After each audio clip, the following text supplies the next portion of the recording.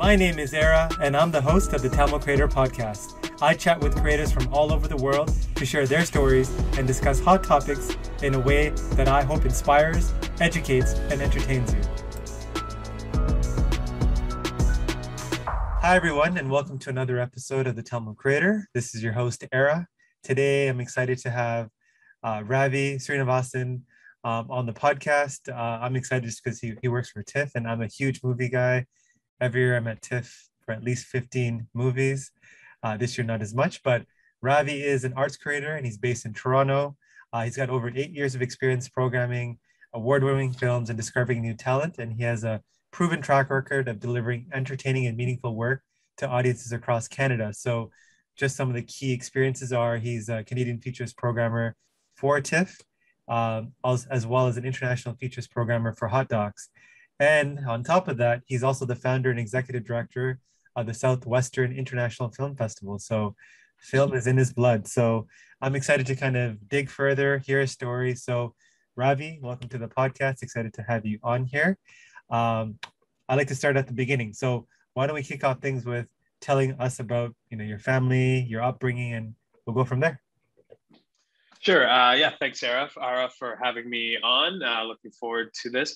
So I grew up in Sarnia, Ontario, which is a border city with Port Huron, Michigan. It's about an hour drive to Detroit, 3 hours southwest of Toronto. My father is originally from India, Madras, and my mother is from the Philippines, Davao. Particularly. So they both met in college at Waterloo. And they were both involved in science and sort of the petrochemical boom that happened in southwestern Ontario in the 70s and 80s. And there was a lot of work down in Sarnia at that time. So they settled in Sarnia, had 2 boys. I'm the youngest child. My older brother, Hari, is 11 years my senior. And that's sort of like where I grew up. I was one of only 2 non-white families growing up in actually a suburb of Sarnia, I guess, called Corunna. So there was we were like the brown family, and then right behind us was the black family. And we actually hung out. My mom worked with his dad. The older son in that family used to have to walk me home from school, things like that. So it was, it was quite a unique experience. I think at the time, didn't really understand the context of it, but obviously as you get older, you kind of realize the sort of weight and that has on you growing up and how that shaped you and things like that. But it's kind of interesting that you talk about films in my blood. I would actually say it's funny to try to uncover where film and arts, how that came in my blood, because at least to my knowledge, both my parents were not really arts orientated at all, at least professionally. I've been told in recent years that there was some sort of creative juices flowing in my father that, was sort of like a bit of an outlet for him. But that's sort of the upbringing. And I went to high school, went to a Catholic high school, not a practicing Catholic at all, but that was sort of, the good high school in the town in Sarnia. I was always involved in theater, public speaking.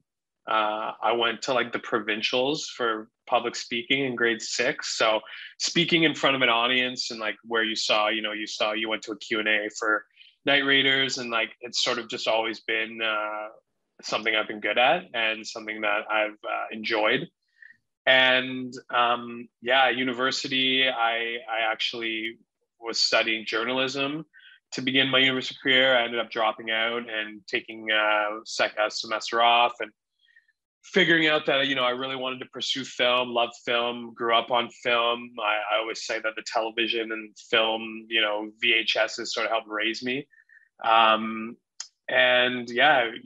went to film school at Laurier, then did a postgraduate at Sheridan College in Toronto, and just sort of step by step found different jobs and eventually got into film programming or curation around about the 3rd year out of film school. Yeah, so I mean, I'm always happy to talk to other people that are passionate about films because I enjoyed films or movies kind of growing up, but I think really going to my first TIFF film festival, I think it was Midnight Madness. We got like the Midnight Madness pack, and that really kind of, once you go through that experience and you're watching this story or stories with other people that, especially the Midnight Madness crowd, which is like really rowdy, it really kind of brings out something in you. So um, I read something kind of about, I'm always curious about first jobs in like your, particular industry. And I read your first story and I want you to share that with the audience of kind of how you broke into the film industry with new reel films. Tell us how you got that job because I find it very inspirational. Yeah, breaking into the film industry can be daunting. A lot. I talk to a lot of young people coming out of school about, how did you get there? What did you do? And so for that particular experience, I mean, part of what I had to do at Sheridan College was to find an internship. So I essentially just got like a book from the Toronto International Film Festival, and it has like all of the film companies that are sort of registered in their industry, and it has like their contact numbers in there because they want phone calls for like filmmakers, like people who want to work with them. But I just like circled all of the Toronto downtown based companies, and I started cold emailing and cold calling a few of them, like probably a couple dozen. And New Reel Films, I looked them up. They were a small independent film company, low budget feature films, but they had success at TIFF. I think at that time, they had gotten a film into TIFF 3 or 4 years in a row. Films that I hadn't seen though or heard of. But I looked, they were located in Little Italy, College, and Crawford, and very close walking distance to where my apartment was. So I was like, well, this would be like a perfect fit. And so I just emailed them and said, hey, like I'm, in film school, I'm looking for an internship. And, just try, like, I think I dropped something funny. Like I'm really good at like getting coffees for people. And the producer, Jennifer Jonas, wrote me back and said, hey, like, yeah, we'd love to meet with you. And, don't worry, we get our own coffee kind of thing, which is funny because she said that, but that actually wasn't true. I still had to get them coffee, but it actually ended up being a really good experience, good learning experience, a good foot in the door. It was a great thing to put on my resume because a lot of people knew who Jennifer was in the industry. So I think being able to put that on my resume or as a reference really like helped lead to the next job. And then, the next job. So I guess the lesson from that is to, that I tell people is like, don't be afraid. Like, like cold calling and cold emailing, I think is a bit of a lost art these days. And I think you have to be assertive, especially like if you don't know anyone. Like, I think that's like one of the aspects that I kind of hang my hat on a little bit. And I know others who are in my situation also feel the same way. It's like, I didn't get these jobs because of any form of like nepotism or privilege or anything like that. And like whatever privilege, like I kind of hate the word privilege now, to be honest, but it is true. Like, I didn't know one person in the industry. Like I didn't have family or a friend. Like it was literally like obviously now I know a lot of people and those have helped me get other things for sure. But I think starting off, like to be able to be like, yeah, like I hustled hard to do all these things on my own. That's like the one thing like that I'm proud of, I guess. Yeah, I really want to highlight that story just because exactly what you said. I feel like cold email, cold calls are like a lost art. I mean, yeah, if you have a network, you can definitely leverage that. But I feel like a lot of people feel like things should be easy. And I feel like sometimes you have to step outside your comfort zone to get things that you want. I'm not saying everyone's guaranteed that, but at least put in that effort. And I just really Yeah. love that fact. Like for me, if I see somebody interesting, yeah, I try to see if somebody knows them. But for me, I'm like, if I want to like really meet somebody, I'm gonna like email them, follow them, like figure out a way to get to them because like if you really care about something, you'll find that extra, like you'll take that extra effort to, connect with that person and that person will see that from your effort as well. Even if they don't want to talk to you, they're like, oh, you know what, this person found out my favorite coffee and delivered it to my office within, Mm-hmm. that took some effort. Let me give them 5 minutes of my time. And then it's on Yeah. you to take that opportunity and make it into a bigger opportunity. So I just love that story. And and that kind of goes into the next part, which is, obviously, how did the opportunity with TIFF would come about? And then I would love to kind of delve into, the idea of film festivals and, their importance in kind of the, in the world of movies and film as well. Yeah. I mean, I'll be quite honest with you. I think like growing up in Sarnia, like I didn't really understand, like I didn't really fully know like what TIFF was. Like to be honest, didn't even hear about TIFF like until I got to Sheridan. You know what I mean? It's like, and it sounds like crazy. Like, I know lots of people who've been like going to TIFF since they were like 6, 7, because they grew up in Toronto, but it's just not something that I heard about. And like the whole idea and concept of film festivals, like, I'd heard of Cannes and, like that sort of lavish, like European kind of film festival atmosphere and experience. But so TIFF was like a new thing to me. But once I started working with New Reel Films, they had a film that was premiering. So I got hired, or I started working with them as an intern in the spring. And then they had a film that got into TIFF in that September. So then, I fully, started to see the scope and the importance and the influence that it has on the film industry. And especially if you're just like a small little film, like how much that elevates and like the kind of platform that it gives you. And then, so after New Reel Films, the money had actually run out. So like I was working for free, and then like I ended up finding this like this government sort of subsidized like fund to like basically keep my job there, because like I love the experience. But then that money ran out, and they were like, hey, like we can't really like pay you anymore, kind of thing. So I was like looking for a new gig. I got a job with this company called Real Canada. They're like a national organization that helps to bolster Canadian films by showing them to high school students and new Canadian audiences across the country, like setting up little mini festivals.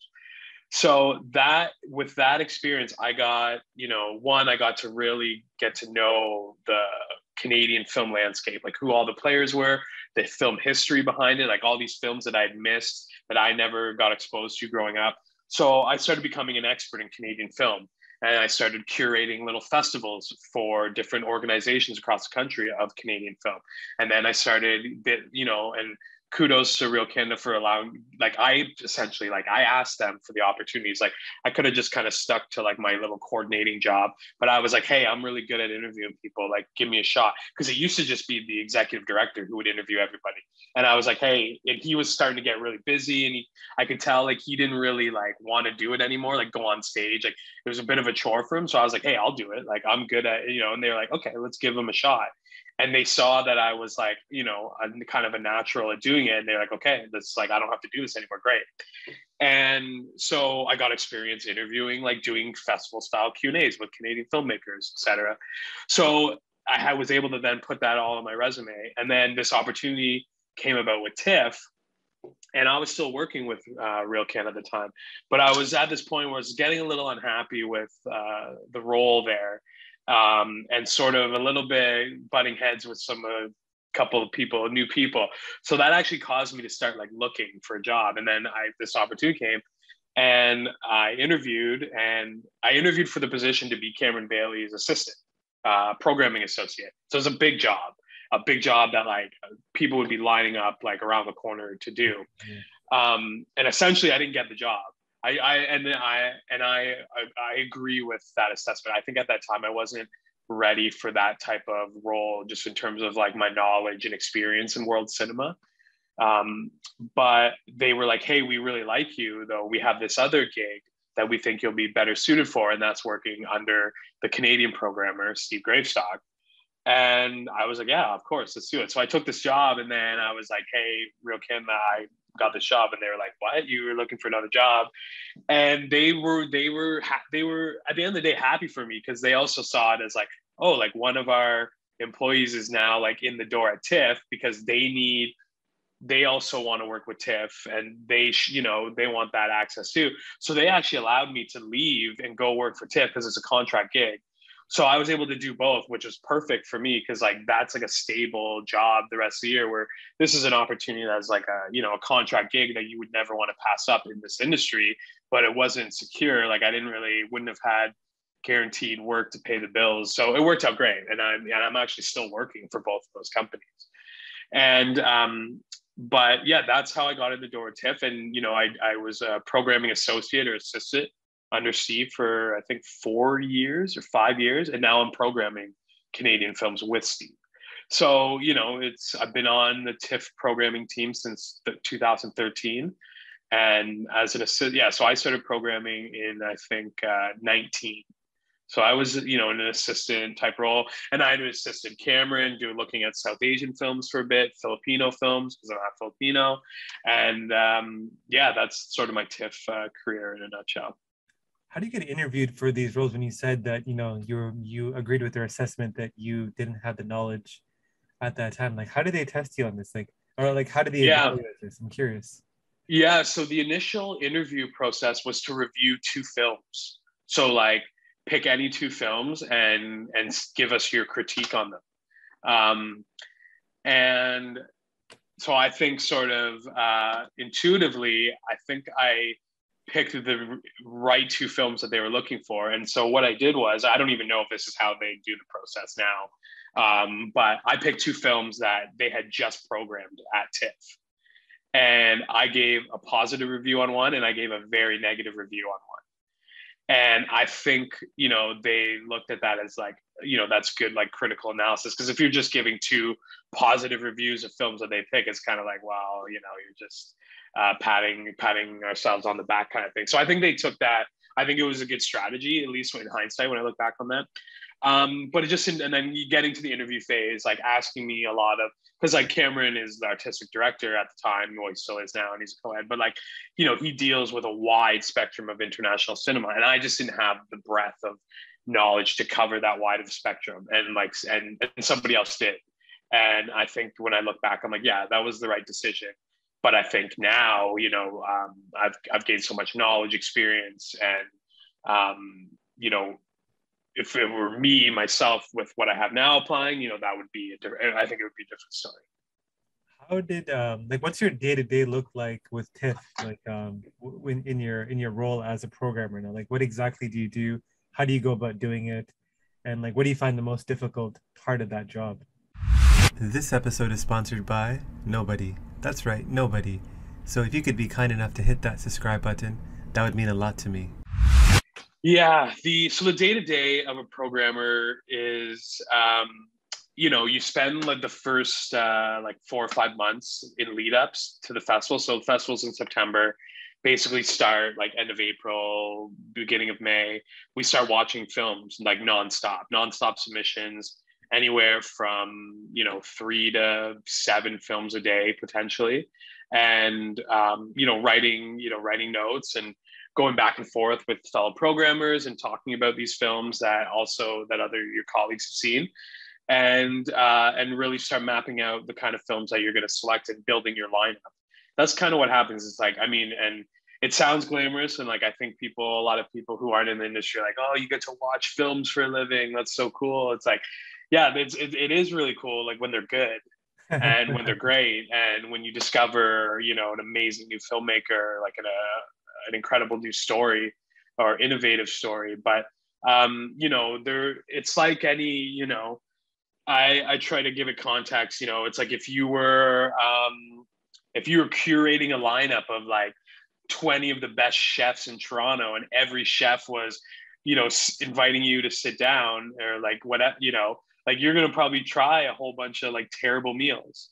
Or if you're curating a music festival and you were taking open submissions, everyone's sending you their mixtape or their their Bandcamp listing, you're gonna listen to a lot of music that's just not very high quality. And so that happens with being a curator or programmer with film as well. So the day-to-day is watching films, making notes, putting together your lineup, and then the festival is of course, introducing films, hosting filmmakers that are from out of town or even, from in town, taking them out, introducing them to other filmmakers, other industry folks like sales agents, distributors, actors, things like that. So you become you go from curator to kind of being just a really good host and kind of an event manager. what's like a film that you discovered in your time at TIFF doing this role that you're like most proud of discovering or like, revealing to the world? Yeah, there's been a few. I guess like there was a film before I became a programmer um, that I was really passionate about. Like I was the assistant. So, but your job as the programming associate is to sort of rec films that are sort of blind submitted to like recommend them up to the main programmers. So like the first few years, it's like it was hard to like get a film that like I saw first to be like, hey, you guys should look at this, and then they take it. Like I think the first 3 years, like I didn't have success because like they're all getting films from like previous directors that have been in the festival or like big companies, and and the slots are so few. But there was a film called Roads in February, Quebecois Latin film by director Catherine Yurkovich, which I saw in the submission pile and recommended it, and it kind of just sat around for a bit. Like I didn't get any feedback on it, and then soon the last couple slots were available, and I was like, hey, what's going on with this film? Like, have you guys watched it yet? And then finally, they watched it and they're like, hey, yeah, this is good. And like, yeah, okay. So we got this like emergency slot to get the film in. And then it ended up winning the best first feature film that year, the best first Canadian feature film that year. So I felt like, one, relieved that we got it in, but also like a bit sort of vindicated in my taste, or whatever you want to call it, my work, that, other people felt the same way about it. And the same thing happened too with a film from a couple of years ago called Antigone, that we saw it. I really felt really strong about it, but other people who were on the committee, weren't as strong about it as I was, and I felt like I kind of went on a limb and like took it like pretty early and invited it, and then it went on to win Best Canadian Feature, went on to win like a bunch of Canadian Screen Awards, like won other prizes like at other festivals. And yeah, so I mean, I think when those moments happen, you're like, it reaffirms that like, hey, like I know what I'm doing kind of thing. Because when you're working in the arts, like it's so subjective that people will challenge, like, like people have their own tastes and they'll be like, hey, that movie sucked. Like, why are you, but it's like, yeah, well, I'm not programming for you. I'm programming for audiences. And I think, yeah, this film might have some flaws, but like, I know audiences are like, and so that's also the difference is like, I program for audiences. There are some people who, in my opinion, they program for critics. They program for, intense cinephiles who are like, are highly educated in film language. I program for audiences, like general audience, people who, work hard to pay for that ticket, that price of admission. And so when I select a film, I don't want people to feel like they got ripped off. And so that's how I look at it. And, and not every programmer or curator is the same. And that's good. And you mentioned like kind of the analogy of like, there's a glamorous aspects to your job, but you do have to watch a lot of bad product or low quality product to find the good stuff. Yeah. Now on the flip side, if a filmmaker or potential filmmakers out there that want, their dream is to kind of get a film with the TIFF one day, and you obviously have the lens of what kind of film will catch their attention, what's advice you would give them?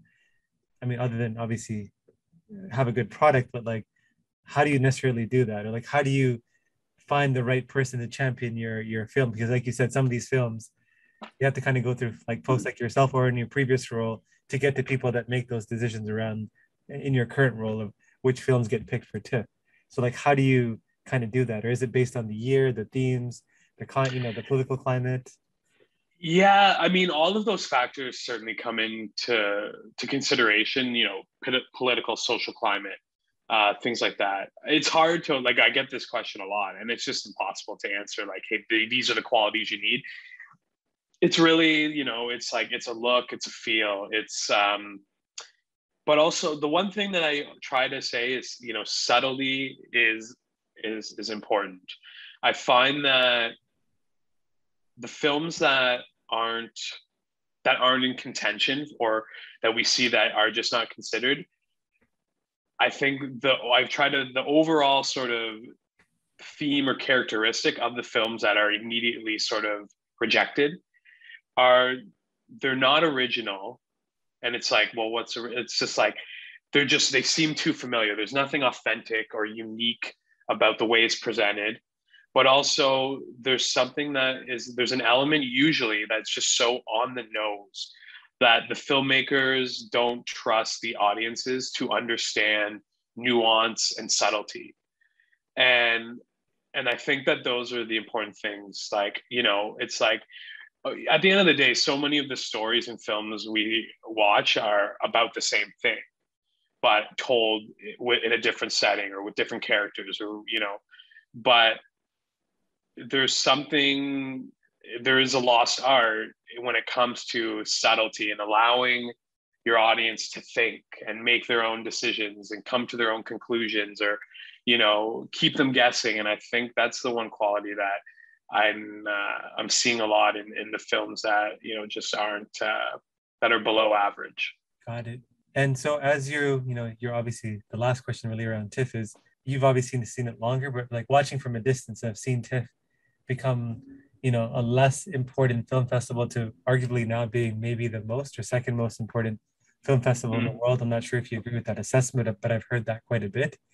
And you've been there for quite a bit of time, so you've probably seen this evolution. So number one, I guess, is this something that you've seen based on kind of the prestige that TIFF is getting? And number two, for you as someone working at TIFF, what has changed internally at TIFF as this progression has happened in terms of TIFF's importance on the world stage and in film festivals? Yeah, I mean, certainly TIFF is one of the most, or if not the most important film festival in North America for sure. And yeah, I mean, I feel like I kind of came on board in 2013 and TIFF was already, this big juggernaut of a festival. I think it's immensely important for Toronto, Ontario, Canada. It's like, I think it's the biggest cultural event, yearly cultural event that our country offers, in terms of just like in a normal non-pandemic year, the amount of different cultures and communities that are represented, and all the people that are able to come in, and the work and the stories that we're able to celebrate. And like, because obviously Toronto and Canada is such a multicultural country, that it's amazing, like the feeling that people get and the appreciation when they know that like there's a film from India, there's a film from Sri Lanka, there's a film from the Philippines, and they can go support that, and they can go sit in a theater and think about their time back home or their family back home. Like, I think those are important aspects of the festival. And of course, yeah, there's so much industry, and when it's booming, or with restaurants and hotels and tourism and like all that stuff is important. And it's amazing to see like what happens when this well-oiled machine is running at full tilt, and the streets closed down, like King Street's closed down, and there's all this like amazing like installations happening, and like there's an intense buzz around the city, which is like the reason why people live in Toronto. Like, it's just like when the Jays or the Raptors are like doing amazing, there's that extra buzz in the city. And, unfortunately, we just haven't had that the last couple of years, with good reason. But yeah, I think the national impact is super important. And yeah, I look forward to being able to, work at TIFF again, hopefully 2022, when we're able to welcome all of these different communities, showing these different works from all over, and being able to have, full capacities, and having the audiences there to see their culture and their heritage represented on screen. Yeah, definitely. I agree with you. The buzz was definitely not there this year, especially when you walk on King Street, when it used to be kind of pedestrian only. You see the TIFF sign, all that kind of energy was missing. But hopefully next year. We talked about kind of your TIFF experience, and then I want to really quickly touch on the fact that you're also a programmer at Hot Docs. So yeah, again, why did you decide to kind of take that experience on, and what attracted you to that particular opportunity? Yeah, well, I think the way that the film festival circuit works out is because, so I'm not like a full-time employee at TIFF or at Hot Docs. Like, I work a contract gig where it's like programming, watch the films, see the festival through. And so that allowed me, because I do that at TIFF, and then because I had, the festival that I run in Sarnia, it allowed me this space to be able to work at Hot Docs. So Shane Smith, the artistic director at Hot Docs, he came over from TIFF. He used to run the shorts program, the international shorts program there, and among other things. And I think I didn't know Shane very well before he reached out to me, but I think one of the important things about being in the arts world is having a good reputation and being conscious of your reputation and how other people perceive you. And so I imagine he heard good things, and I pride myself on being an easy person to work with and being just like available and things like that. So I think I think we set up an interview. He's like, hey, we have this opportunity, and same kind of deal with TIFF, like starting off as a programming associate. So that was in 2016 maybe. So just started off watching like a small number of films, recommending them up to the main programmers. And then last year I got made an official international features programmer. And yeah, so look forward. The festival will be at the end of May, end of April, beginning of May, I believe. And I mean, Hot Docs is super fun. I hope we're going to be in a position, because they've done now 2 online festivals in a row.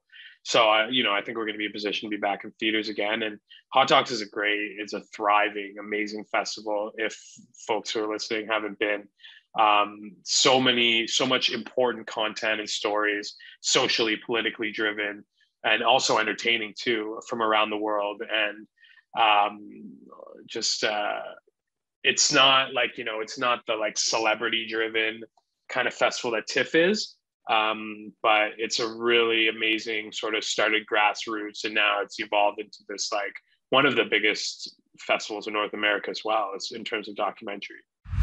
Did you know that every time you left a 5 out of 5 review for this podcast, a Tamil parent lets their child pursue a career in the creative arts? Okay, that's probably not true, but if there's a chance that it is, do you really want to jinx it? Leave a review. Do it for the young creative in you. And it's the place where I got to, host and meet M.I.A. and have a Q&A and discussion with her, which was super fun. That was awesome. Yeah, I saw that documentary. I think it was a couple of years ago. Great. Yeah. I liked her, but I think my perception of her changed definitely after I watched that documentary. Yeah,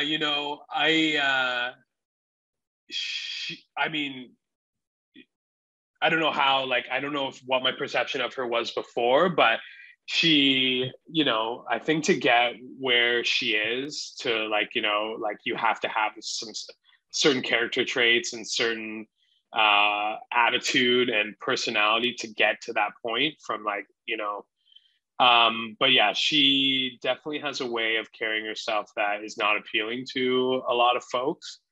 But I think the one thing that I have to admire about her is just the drive and the persistence that kind of a person needs to have. It's that aspect is inspiring. I don't think the way she sort of acted in the media and towards other folks, particularly other BIPOC folks as well. I know she's drawn a lot of criticism for that, but I think just overcoming some of that adversity and to get to that kind of a platform is really remarkable. Well, I think the power of film and storytelling is kind of controlling a narrative where I think she's portrayed a certain way by the media to be a certain way. And this documentary, I mean, she had a reason for making it, but it also kind of gave her a chance to control the narrative about her, which was, here's what was said about me, but here's why. It's kind of like the Michael Jordan documentary. Yeah, I was just gonna bring up The Last Dance. Because, if you weren't a Jordan fan before that, after watching it, obviously he was a big part of it. He got a lot of creative control around it. And the end product is very much favorable around how he was as a basketball player, how he's a person. So that's just the power of film. I think just gives you an opportunity. It is interesting. And it's a bit of a sidetrack, but the whole control of the narrative, which is you want a documentary to be completely objective and to tell both sides, both good or bad. But I think we're seeing this shift in, well, if you're telling the story that I haven't given full consent to, like that's actually like we're going to cancel this documentary. And like we've seen that just recently with the Alanis Morissette documentary, where she was like, I didn't give full consent to this. And so like it's then becomes denounced and in the press and things like that. And I do agree with you that the documentary should always be objective, but then there's this line, well, like if I'm not giving the consent to the story, then it shouldn't be told. I don't know if you would know this. I'm just curious. Maybe it's a legal question, but if somebody decides to make say I decide to make a documentary about you after this conversation, Yeah. you don't like it, do you have a right to stop me from like releasing it? Like it's my opinion of you. I thought it was like almost like a news piece similar to that, or is that not the case? Yeah, I don't know. I think it would definitely have, I mean, I'm sure Alanis Morissette or whoever else like would have had her lawyers involved in pre-production, and there must have been several contracts signed. But I think, there are always like unauthorized documentaries being released. Recently, I think the Tiger Woods documentary was sort of unauthorized. So I don't know how legally that works, but like I know that at least in the Alanis Morissette documentary, from what I know, there was no consideration of like pulling the film, at least from our end. HBO, who had the rights, like they could have said, hey, we need to pull this film because blah, blah, blah.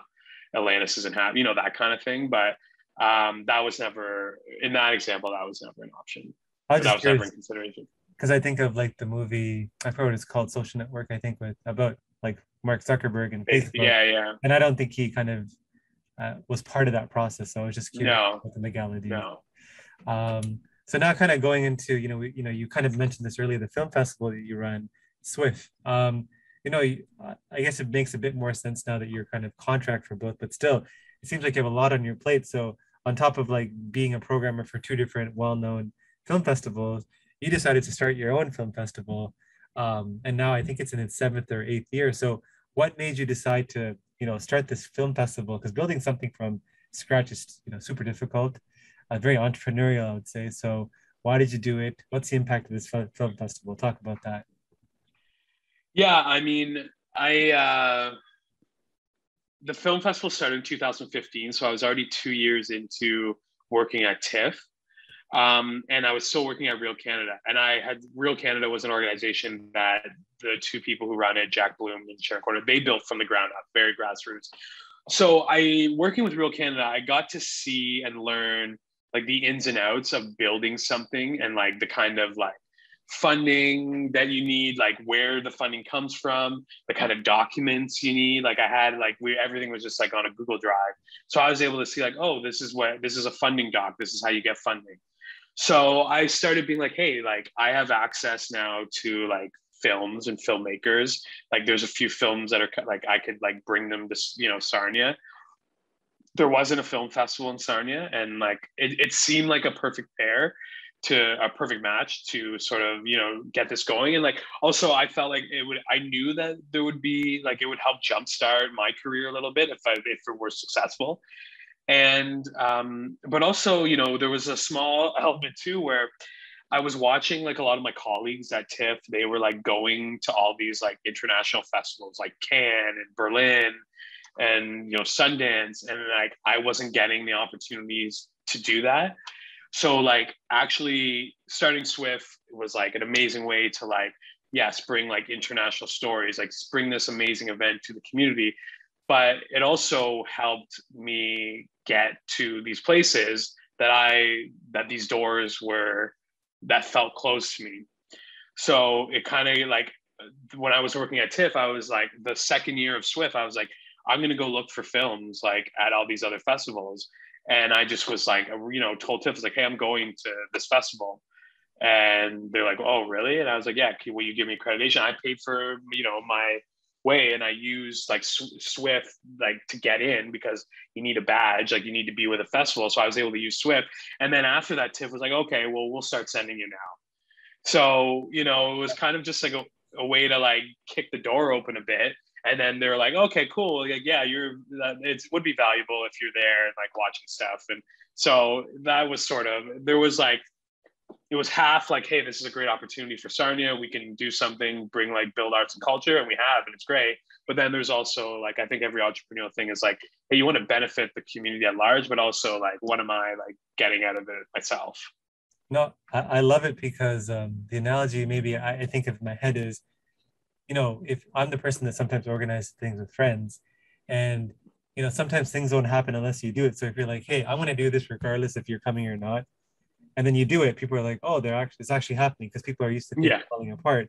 So I just love the yeah, fact that you felt like these doors were close to you. You're like, you know what, screw it, I'm going to just create my own opportunity, and whether or not they like it, I'm going. So they might as well yeah, send me in their name instead of my own festival. Or I don't know how you did it, but I just love that yeah, because yeah, I think that like it goes back to the thing we talked about at the beginning, where I feel like people think things should be handed to them versus kind of earned, or like it'd be great if the world worked like that, but the things worth having take a lot of take a lot of work and for creativity. sure. And so Yeah, I mean, and it was a lot of work. It was like, lot of long nights, long hours, like going to work, doing your normal job, and then coming home and just like, okay, I'm working on Swift and I'm doing this until like 1 in the morning.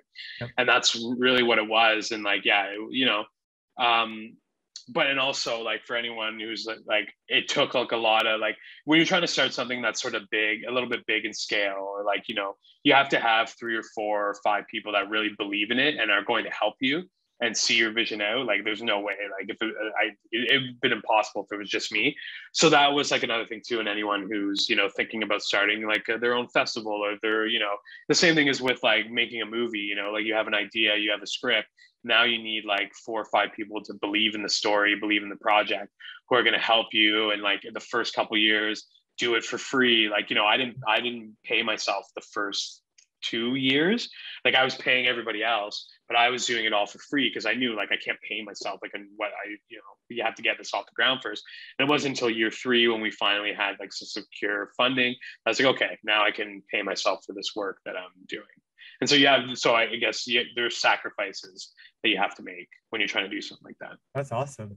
Just around the topic of film festivals in general, and I guess it's movies, but what role do you think film festivals, do you think they'll be as important, especially as kind of the movie or film industry is kind of changing, where you're seeing a lot of things go to stream first versus, like in theater? I know that's kind of changing with some of the big movies that have come out the last couple of Mm-hmm. weekends, but do you see like this trend of movies going to be streamed first versus kind of in theater a permanent thing, or is this something that's temporary or like to be determined still? I don't know. I'm just curious. Yeah, like I mean I don't know, but the Netflix definitely does not want to go back to cinema. Their whole model is to just get people to stream films. But I know the distributors, like in Canada, they want people to go back to theaters, and so I think there's going to be a divide in terms of your Netflix films are going to stay on Netflix, and those films will probably, in my opinion, probably be harder to get to play at festivals. But there'll be a slew of amazing other films that aren't Netflix films, or even Amazon. They're still supporting films in theaters. So it'll be interesting to see how the festival shapes out in terms of size in the next few years. But I think there's definitely an appetite to go back to cinema. Like we just started selling tickets for the festival in Sarnia, and people are buying. Like there's an interest to be back and gather again. Like we're naturally we want, yes, we're accustomed to being at home and doing Zoom like this, and but there's also an innate desire to get together and be together. I just bought some concert tickets today, and I'm excited. So I think it is nice to just be able to stay at home and stream something. But I think people, especially now more than ever, are looking for opportunities to go out and to get together with friends and family. And I think a movie is still going to be one of those things. You come from an Asian family. Like I know both your parents are from parts of Asia, and Mm-hmm. having a career in film or the arts typically, I know it's slowly changing, but it's typically not, the thing that your parents get excited about. Or like Mm-hmm. even friends, or like they don't really understand it. So um, I guess what kind of reaction have you had kind of throughout this journey from like friends and family about your professional choice to make a full-time living around film? Yeah. I think like my friends are very much used to it and like kind of like, oh, this is what Ravi does. Like I very much more like I always try to like include my friends in the stuff that I'm doing. Like if I have like if I'm able to get tickets, like I'm inviting my friends, like, hey, come see this film I'm introducing at TIFF or at Hot Docs. And then SWIFF, I try to make it just like a big like party, like, invite like all my friends, bring people in from Toronto to come, hey, come see what Sarnia is all about, that kind of thing. So I think like, family, sadly, both of my parents didn't get the opportunity to like see where like what I'm doing or like what I've become, because they both passed away Wow. when I was still in university. But my mom was a chemist, my father was a chemical engineer, but my mom always supported me pursuing the arts. She always went to like all the theater plays that I was in and like all that stuff. And I think like from my experience, like my mom came over here and like, had a great job, great paying job. And, but like didn't really like her job, didn't enjoy what she was doing, but like worked hard and made good money to be able to, being a single mother and being able to support like two kids. Like, I think she was happy that she could do, something that she didn't really particularly like, because it allowed me to do something and pursue something that I did like. And I think, if she were to be able to see the kind of stuff that I'm doing, like going to like TIFF events and like, being front row at like some Q&A with like whoever, M.I.A. or whatever, I think she would take great pride in that, like the hard work that she put in. This is the fruits of her labor, like somebody who her son doesn't have to like, work a 12-hour shift job, that kind of thing, I think that's what she would take benefit in. Yeah, it's a beautiful story kind of around that saying they say sometimes, the seeds you plant, you don't get to see the shade from the tree or whatever. I'm messing up, Yeah. you know what I mean? So Yeah. that's beautiful.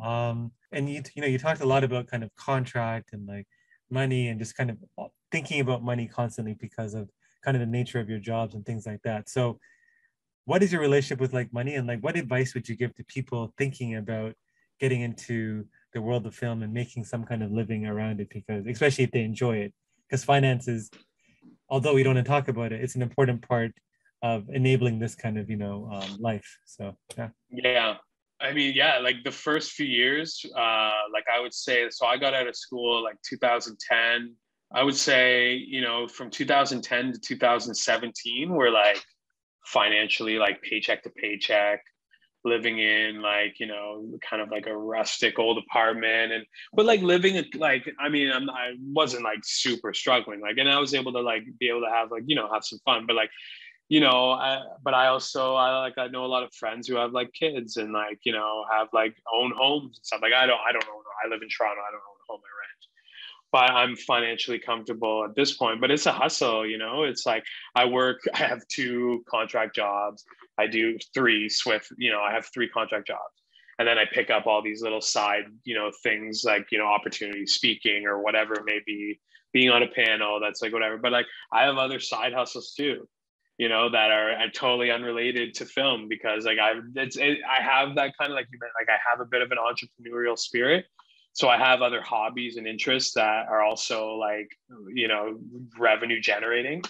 And so, I mean, in terms of my advice, it's just like, I like what I'm doing. I'm having fun. It's not super stressful at all. Like I work all the time, but I enjoy that. Like, I don't mind answering emails at like midnight. Like, that's just something that like, I like, I don't like doing it, but like, I don't like, it doesn't bother me. You know what I mean? Cause like, I just want the work to get done and the job to get done.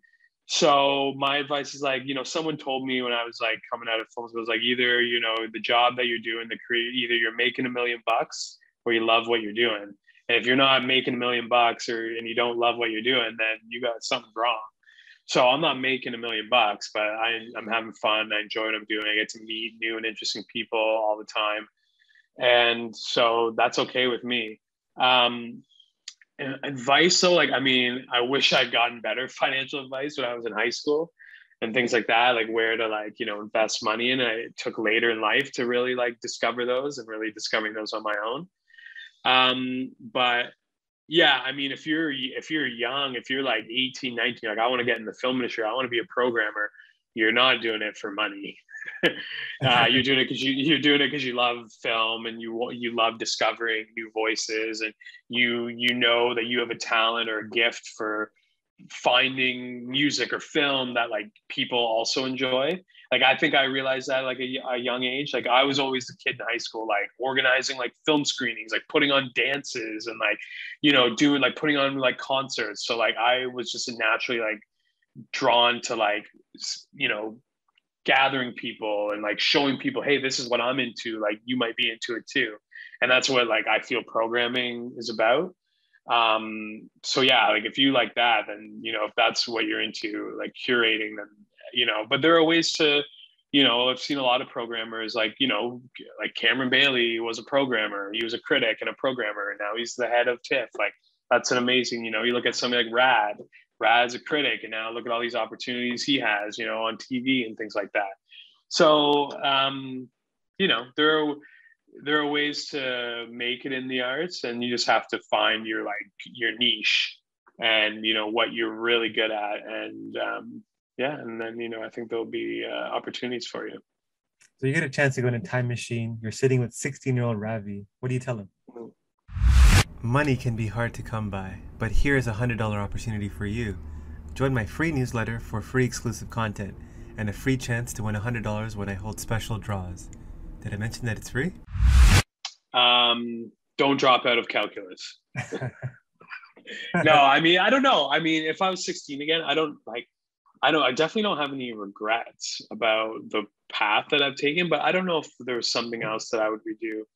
I mean, I think if I had it over again, I would just, because it's my spirit, like I would probably pick something new just to have a different life experience. And like have that kind of adventure. Like I'd probably be like, hey, you should I probably would pursue something in like sports management. Like I'd probably be like, yeah, like I want to be the GM of the like Toronto Raptors. Like I want to run so I like the idea of like running a film company, but maybe I'd want to try something different, a different adventure, like running a sports team or like running, whatever. Maybe I'd get more interested back in high school in like computer programming, and I'd run like a tech startup. I don't know.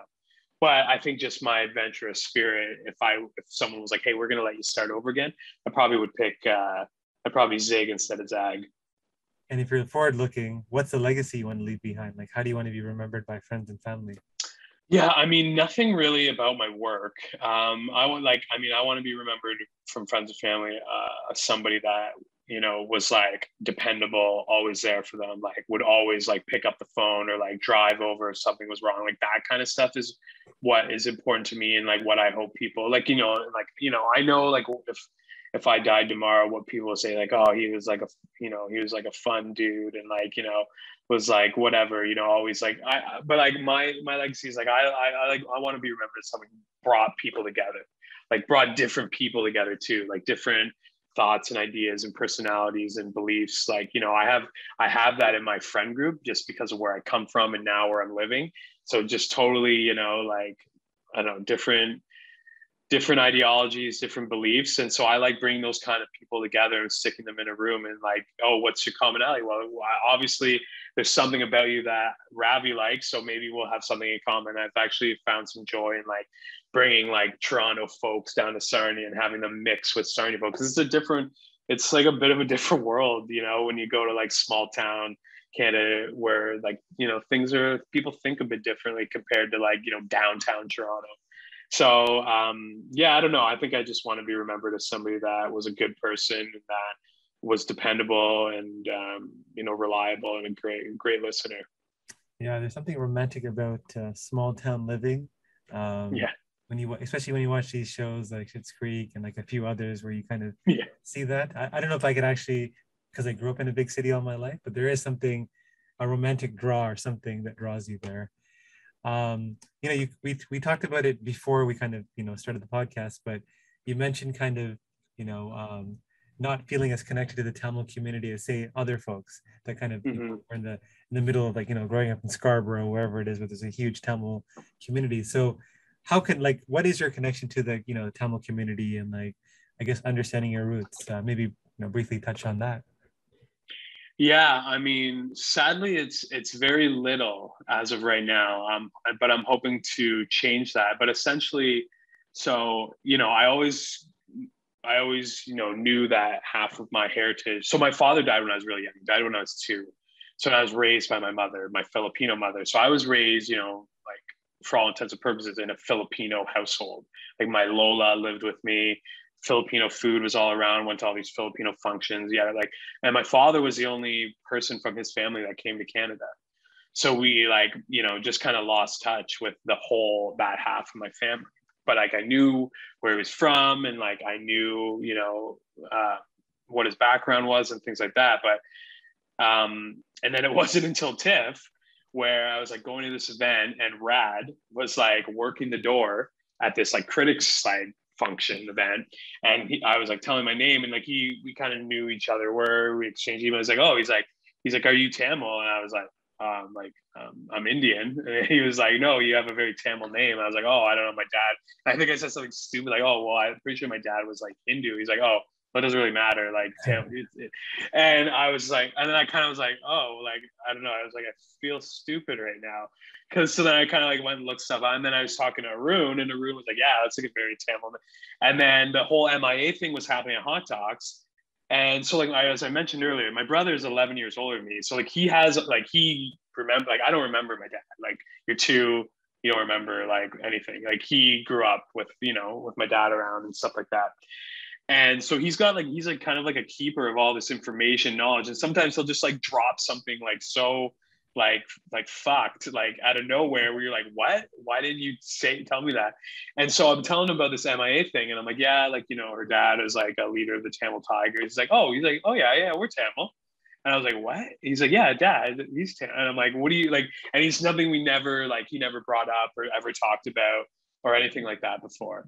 And just like other stuff too, other like family stuff. And so, started researching, and then we contacted one of our cousins who is like the son of my dad's sister.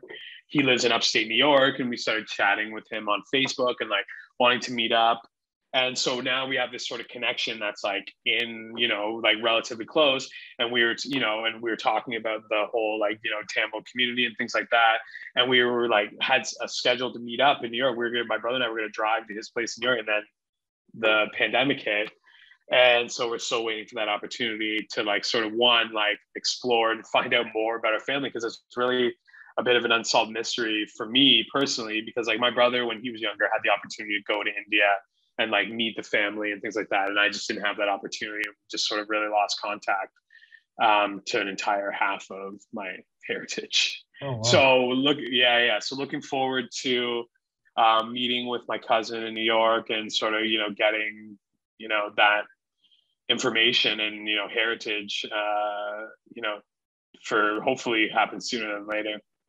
Yeah, and before we kind of go to the last segment, just to kind of add some context for you guys listening of how I connected with Ravi, was that I went to a movie called Night Raiders that he was hosting, and like Rad, I saw your name and I was like, I think he's Tamil. But then I posted something on social media, and our mutual Tamil friend Arun said, "Hey, I think that's Ravi," and I was like, "Hey, is Ravi Tamil?" And I think he's like, "Yeah, I think he is," and that's kind of how we connected. So it's pretty random connection. I feel like in the Tamil community, one thing I learned is that it's not the typical 6 degrees of separation between any 2 Tamil people. I think in the Tamil community, it's like 2 degrees of separation. And right. The story of how we met proves that. So kind of going into the final part of the conversation, it's a segment I'd like to call Creator Confessions. I'm basically going to say a bunch of statements. You're going to tell me the first thing that pops to mind, and it's kind of intended to be a speed round. So you ready, okay. Ravi? I'll try. Yeah. Favorite Tamil food? That's a good question. I don't know. Is chana a Tamil food? Like chana masala? I don't know if I know it's South, I guess it's South Indian. That's a great question. I actually don't know. Okay. The common answers I often get are like mutton rolls, kothiroti, or like dosa, things like that. But okay, well, I do love dosa, but I think you or Arun will have to take me out and give me the full like Tamil cuisine experience. 100%. Something that scares you. Death. An insecurity that you have. Being wrong. Favorite show you're watching. I actually just started rewatching The Sopranos, so I'll go with that. But a new show, I would say Succession. Place you're itching to travel to after the pandemic is over. India. A fellow Tamil creator you want to give a shout out to. Fellow Tamil creator. Well, you had M.I.A on your show, I saw, but she's a filmmaker that I've sort of just started um, getting to know through email and things like that. So if you haven't checked out M.I.A's work or listened to our and M.I.A's conversation, there's also a filmmaker on the rise who's working on a piece on the logo named Chloe Abraham. Okay. So she's a programmer turned filmmaker. So if you can Google Chloe and follow her work as well. Favorite childhood memory? Wow. I would say like maybe the first time I ever like acted in a play. I was in The Sound of Music, and I was playing Sam Detweiler, who's like the kind of comic relief character in that play. And like, so I mean, if you can imagine, like I'm wearing like I'm kind of like I'm like I'm a chubby guy, and I was a chubby kid, and so like I just have this ridiculous like plaid suit on, and like adult makeup on, and like in hindsight at the time I was like, oh yeah, this is normal, but like and like I'm the only brown kid at this like all white Catholic school, and we're doing this play, and then I as soon as I walked out on stage, everyone started laughing. I hadn't even delivered any lines yet, and I was like, I remember being a kid and being like, what? Like, I haven't even done anything yet, why is everyone laughing? And like, I think in hindsight, I was like, oh, it's like, well, yeah, like you're like this like little brown boy, chubby boy playing this like old white, like Jewish character. And, and then, but that kind of gave me the bug of like making people laugh and like, getting like, being on stage and stuff like that. So I think that's like a memory that I'll always have. Something you like to do for fun outside of work? Well, I like to go to live music. I used to go to a lot of festivals when I was younger, and now I'm like kind of an old man. But I collect sports. I got into so I don't know if people listening like the whole like NFT crypto thing. Well, kind of with that like big burst is also this renaissance in sports cards. So I collected a lot of like basketball, hockey cards, football cards when I was a kid. And there's just like they've come back and like in full force. And so yeah, like I flip sports cards on the side, and it's been super fun because I love sports, and it's also like really nostalgic. Like I dug up a lot of the cards I had when I was a kid, and I like had like a Kobe Bryant rookie card and like an Allen Iverson rookie card that were like in really good shape. And so it's just kind of been like this childhood nostalgic trip, but also just like a fun way to kind of like make a bit of money too. Do you follow Gary Vee at all? I do, yeah. He's huge. I feel like COVID really accelerated this nostalgia play. Like I saw so much stuff. I think like obviously NFTs kind of help, but I saw a lot of these old school brands kind of coming. Yeah. I know he's a huge fan of these old school brands. He's trying to like revive a bunch of them, but I think for sure. Yeah, I haven't got into the NFT world. Like I wish I could, or I mean like it's just not, I can't flip stuff that I don't like, that I'm not passionate about. Like, like I'm not buying like soccer cards or F1 racing cards because I'm just not into those things. Like I'm like, I love basketball, I love football, I like baseball. And so those are the kind of three things I'm into.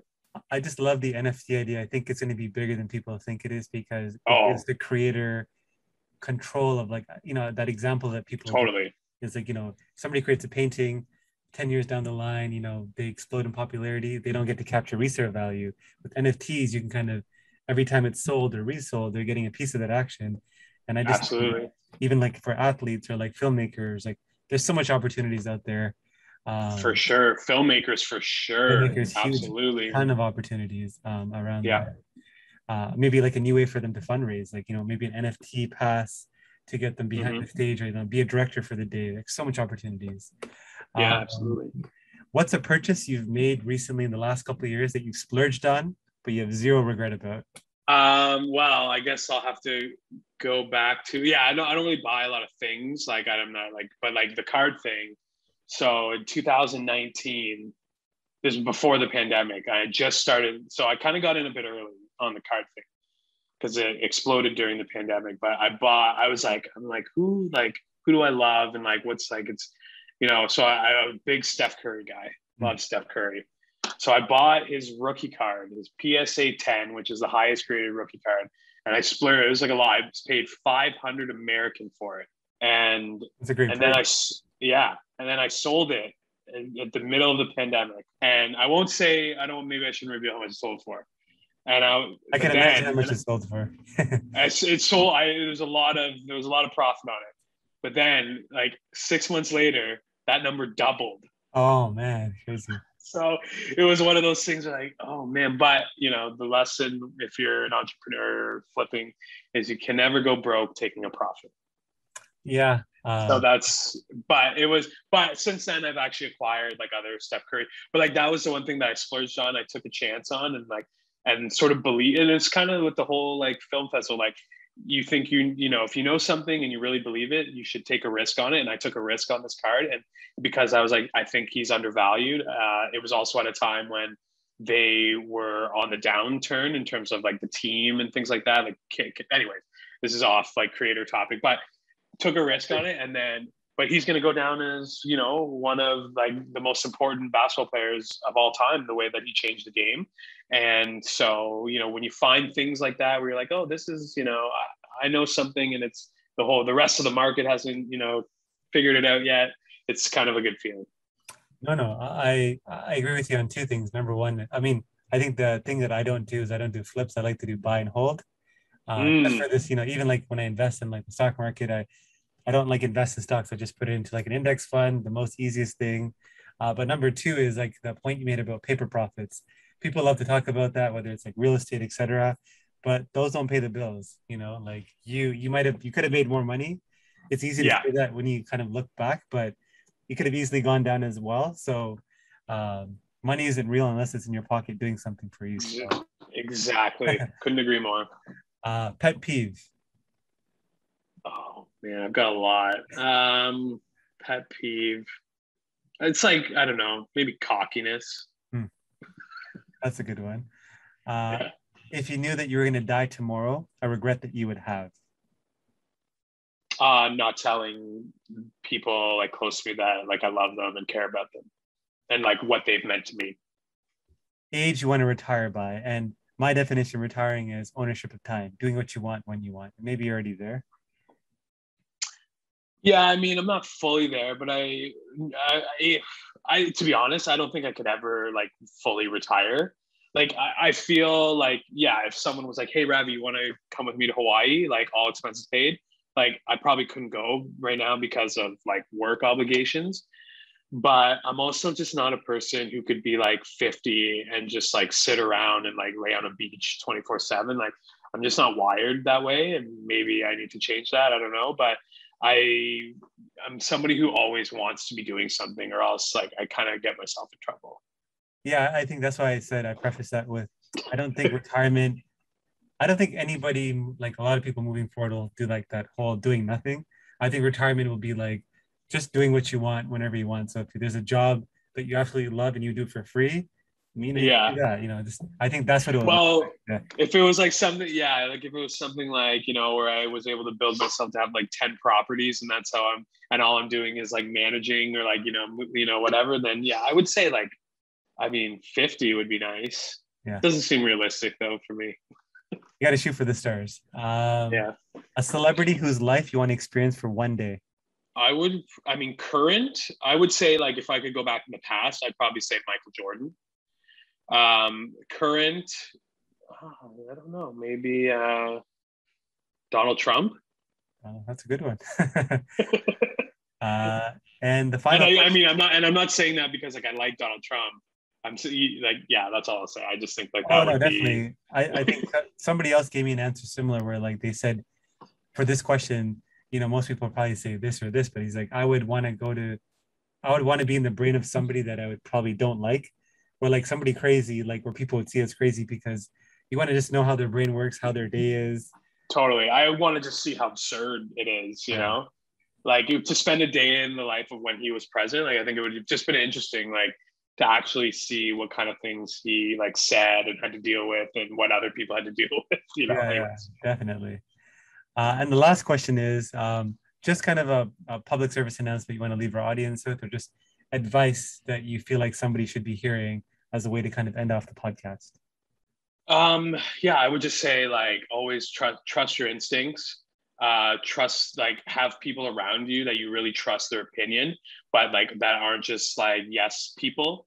Like you want no people in your life so you can see the other side. And don't take criticism or of your work or your ideas personally. That's something that I am struggling all the time to work through.